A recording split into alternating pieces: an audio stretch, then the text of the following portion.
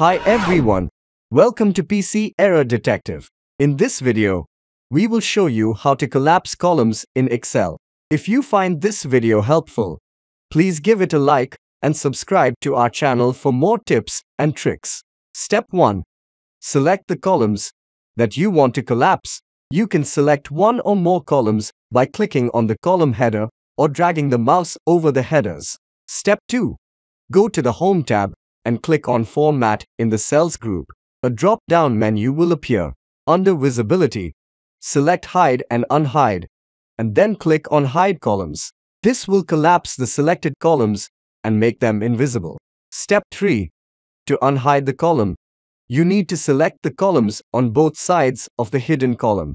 Go to the Home tab, click on Format, hover over Hide and Unhide, and then click on Unhide Columns. This will restore the hidden column to its original position and make it visible again. And that's it. Thank you for watching and see you in the next video.